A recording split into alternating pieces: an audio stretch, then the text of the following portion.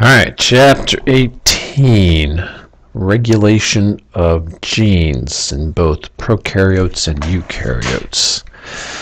So, of course, cells and organisms in the cells they contain, they want to regulate what's going on inside them. As we've talked about, just about all cells have the full complement of DNA, but each cell only uses a relatively small proportion of that DNA because a lot of it doesn't apply to that cell. So the way we can do this is through, for example, seen here, negative feedback, in which, for example, tryptophan inhibits an early stepway in a biochemical pathway. So if you're trying to make tryptophan, but you already have plenty of it around, you don't need to make any more, so it can inhibit that pathway. You can also do that through the regulation of genes, which is what we're going to focus on here, such that you don't even make the enzymes in the first place when they're not needed. And so let's look at bacteria first and operons. We're going to look at the TRIP and the lac operon. So an operon is a cluster of genes that code for enzymes that are used in the same biochemical pathway, and they are clustered together in the bacterial genome. They also includes an operator and a promoter. The promoter where the RNA polymerase binds, and the operator, as we'll see, is what binds with a repressor. Again, all these genes are clustered and they're used for the same pathway, so they can be transcribed together because they're all going to be needed. All right, the TRIP operon is what's known as a repressible operon, and that is the presence of something, in this case tryptophan, represses the operon. The operon is in the on position normally. That is, there's this upstream gene that is responsible for coding for a protein known as the repressor, and you can see that repressor is produced in an inactive state. Thus the operon will run. However, the presence of something, in this case tryptophan, turns the repressor into its active state. The tryptophan acts as a co-repressor. It binds with the operator, and the polymerase can't get past it and do its job. So tryptophan represses the operon, which makes sense because the point of the operon is to code for enzymes responsible for making tryptophan. Well, if you already have tryptophan present, you don't need to make it. Thus, the cell doesn't need to waste its time making all these gene products here. Okay. Tryptophan, a repressible operon. The lac operon, on the other hand, is what's known as an inducible operon, because here the presence of something induces the operon, causes it to run. So in this case, the repressor is produced in an active state, and it will bind with the operator and block polymerase, and thus the operon will not go.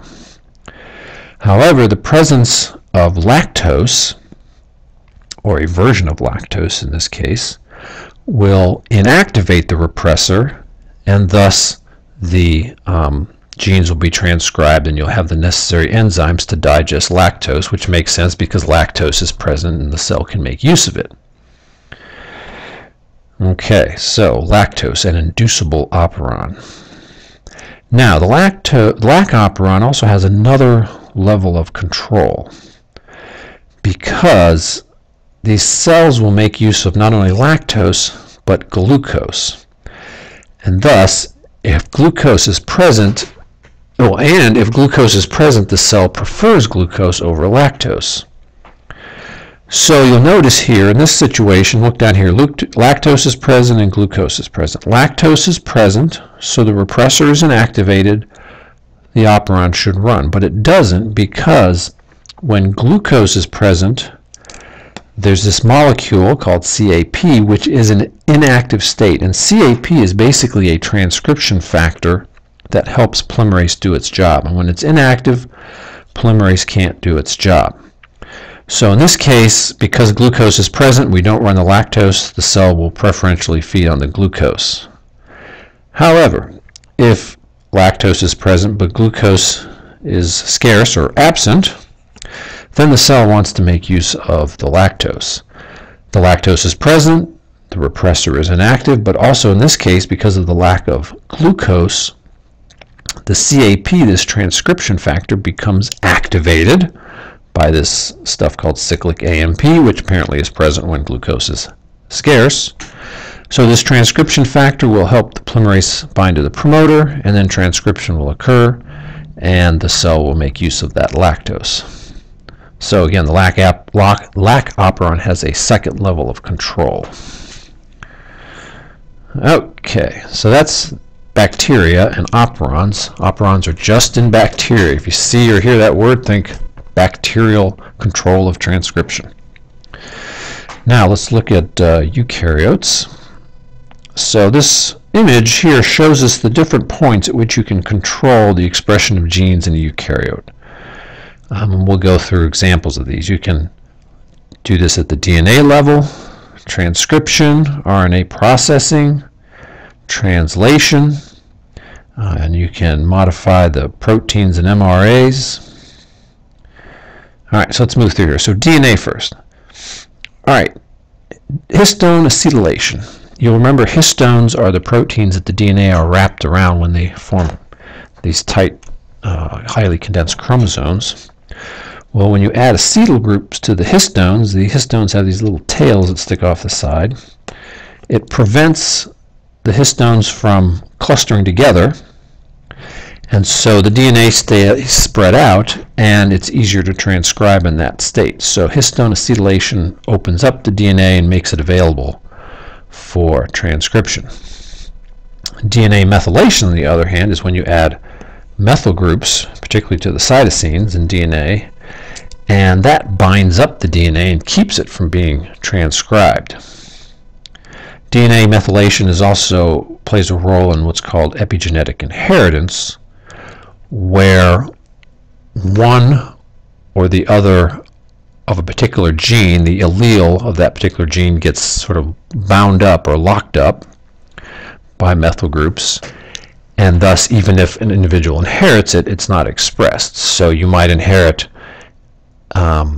a form of the gene from mom or from dad that has been bound up this way, and so you're only going to express the one from the other parent.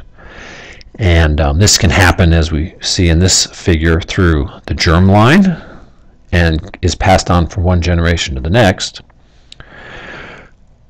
Or it can happen due to maternal effects on offspring, in which case the epigenetic factor is not inherited every generation, at least not the same one. Each generation it's changed depending on maternal conditions, or basically the environmental conditions that one is born into and raised. Okay, so that's the DNA level. So now, transcription. Well, as we saw, transcription involves using RNA polymerase to basically transcribe a section of DNA, a gene, and creating RNAs, in this case an mRNA. And now, in order for RNAs to be made, you have to have some things present, and that is you have to have transcription factors and activators that bond to upstream enhancers on the DNA. So without the proper activators or transcription factors, the RNA polymerase won't get together with the promoter and transcribe that gene. So the DNA may be open and ready for business, but if the correct transcription factors and activators aren't there, that gene is not going to be transcribed because RNA polymerase cannot do its job.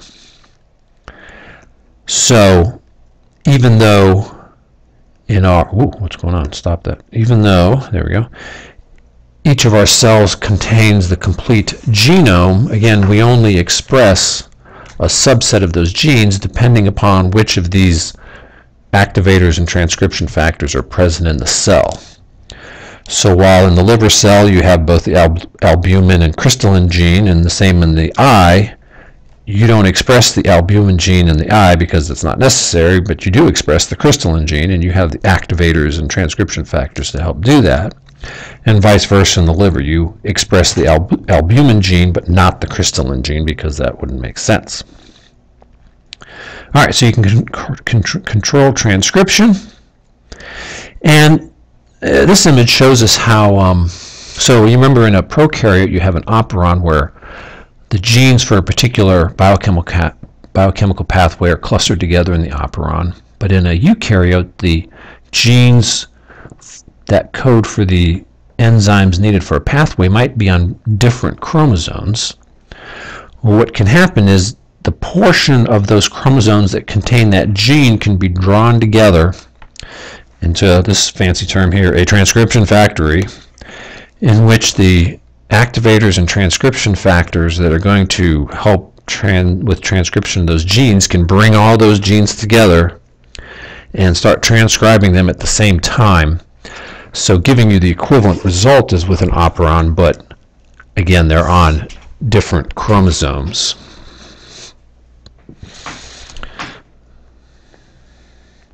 Okay, so now what about after transcription? Well, as we saw in the previous chapter with eukaryotes, the primary transcript, or the initial transcript that's made, has some extra stuff in it. So it has a number of exons, but it also has some introns that we splice out. And with alternative RNA splicing, where is it? There it is, alternative RNA splicing, from a single gene, we can create several gene products. That is, we can mix and match exons to get a different RNA from the same gene. And so depending on how the spliceosome, the type of RNA you have in your spliceosome, will determine essentially which ones get cut in and which ones get spliced in, I should say, and which ones get left out. Okay, so alternative RNA splicing. mRNAs, degradation, that actually shows up in the next section. We'll talk about that here. You can control whether or not translation happens. And once, for example, of course the point of all this is to make proteins, you can then, once proteins have been used and are no longer needed, you can target them for destruction, basically, or recycling, if you will. So this protein, ubiquitin, is attached to proteins that are not needed, and so that basically targets them for this thing called the proteasome, which is this cluster of proteins. It's like the trash can of the cell. So basically the protein that's been targeted and is going to be broken down is put into the proteasome, if you will, and then broken down into its constituent parts, which can then be recycled.